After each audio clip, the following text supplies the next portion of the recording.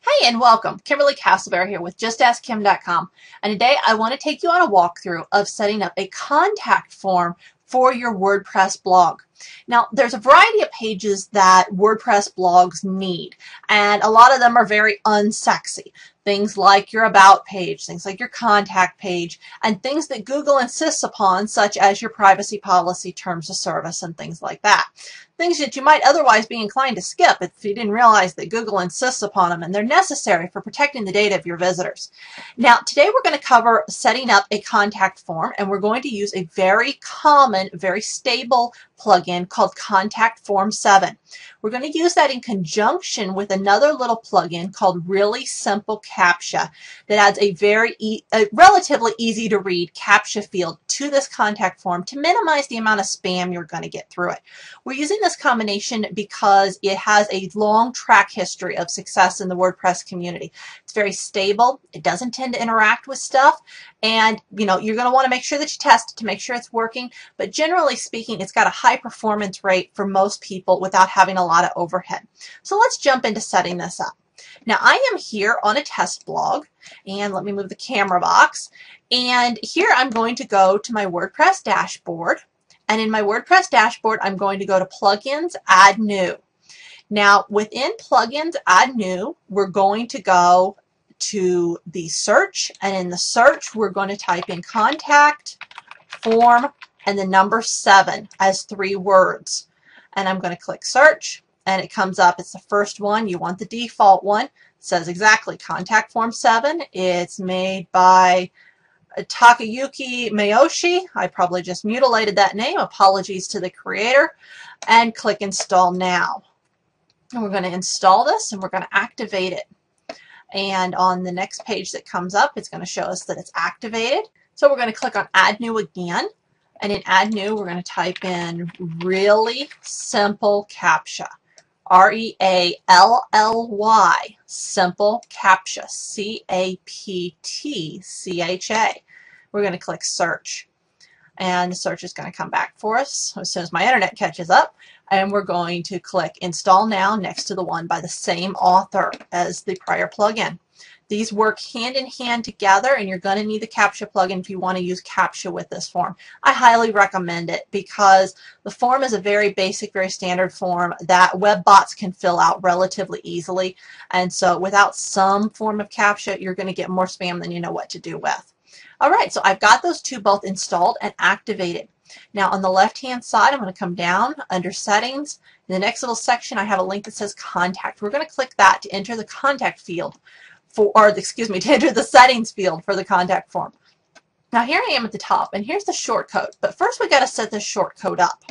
We already have Contact Form 1. We don't need to click Add New unless we need a second different contact form. So this is going to be our first main contact form. That's what we're going to set up today. I'm going to come down to the form itself. And here I see that by default I have your name, and a field, a little shortcode that says your name, and then I have your email required, and a field, little shortcode that says your email, and subject, and a field for subject, and your message, and text, and P, and submit. Okay, this would by itself be enough, but we want to go ahead and we want to add the CAPTCHA fields. Now I know this can be a little confusing, so just kind of bear with me. I'm going to walk you through setting this. I'm going to click on Generate Tag, and under Tag I'm going to select CAPTCHA.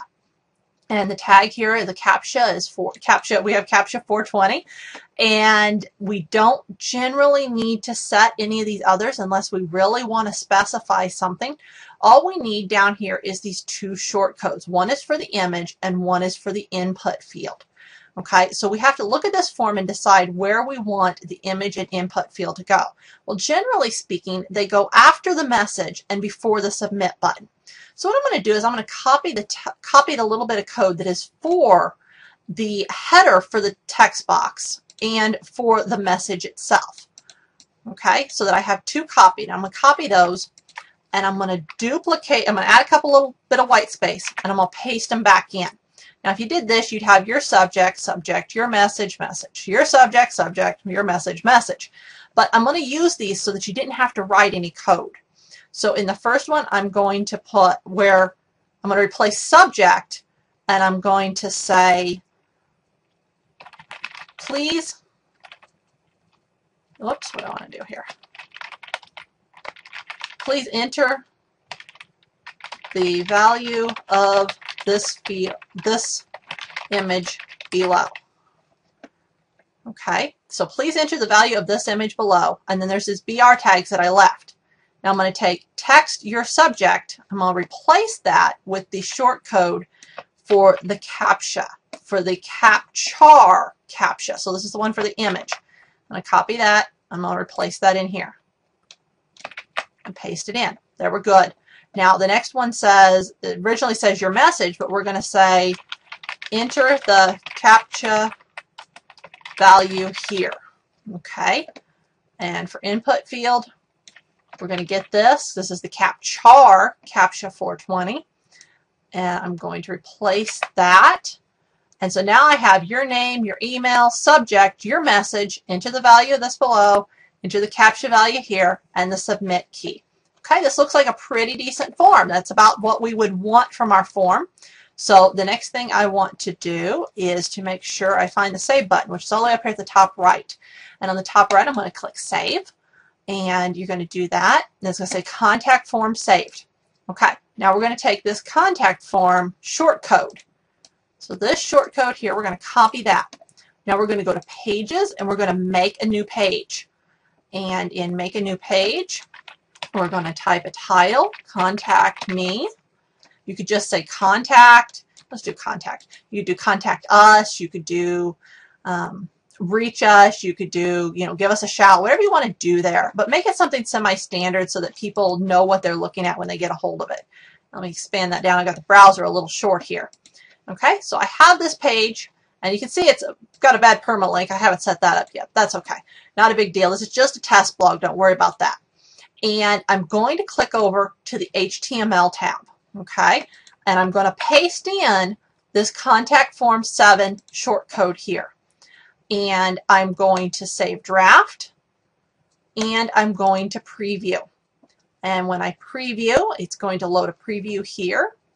And I can see we have a contact form. There's your name, your email, your subject, your message, a relatively easy to read CAPTCHA, and a box for the CAPTCHA code to go in, and a send button. Now, you should look at this form and decide if there's anything around here that you want to add. Okay, you should decide if you need to add anything like to this name, to this your email, to subject, if you want to write anything additional here. If you do, you're going to want to go back into the setup for the form itself, and you're going to want to add that there. Now you can also come here, stay in the HTML tab. I'm going to duplicate that side of my P tags, and you can say, we look forward to hearing from you. Okay, so if I do that, that's going to put the we look forward to hearing from you above the contact form. See how this works? We've got a really nice, really functional contact form here. So what I'm going to do is I'm going to take this and I'm going to publish. Now we have a couple more steps yet, so bear with me.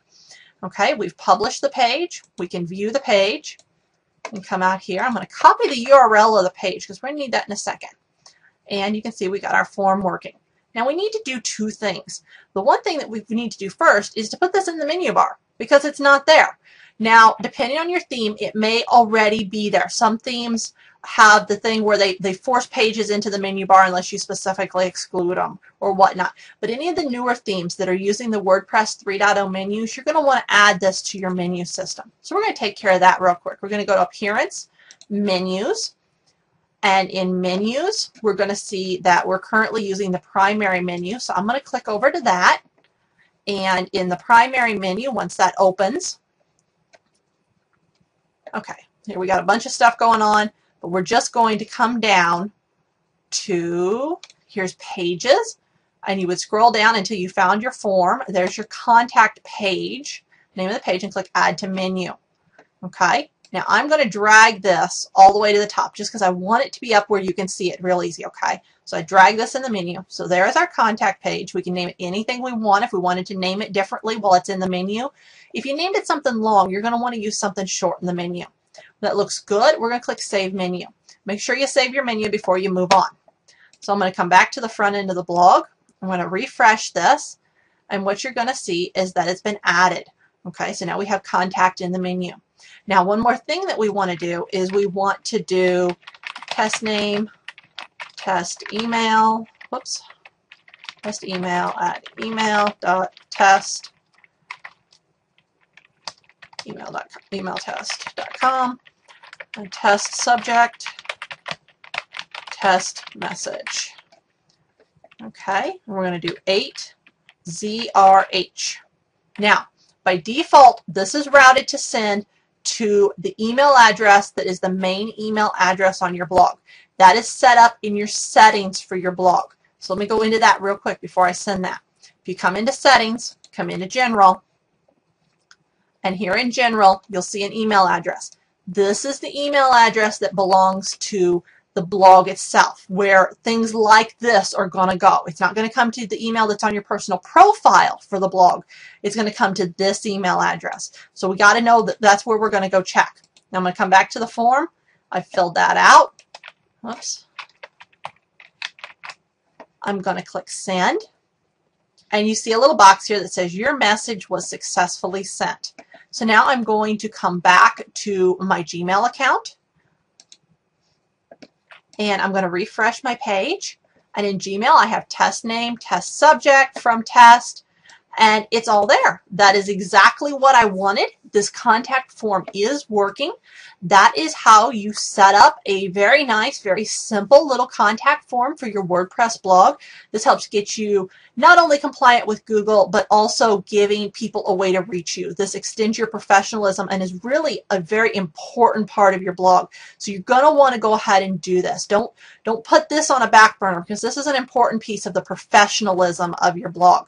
And then once you've got that in place, then you definitely want to look at things like terms of service, privacy policy, about pages, other things that build out your blog. Don't skimp on all the important pages that are an important part of setup of your site.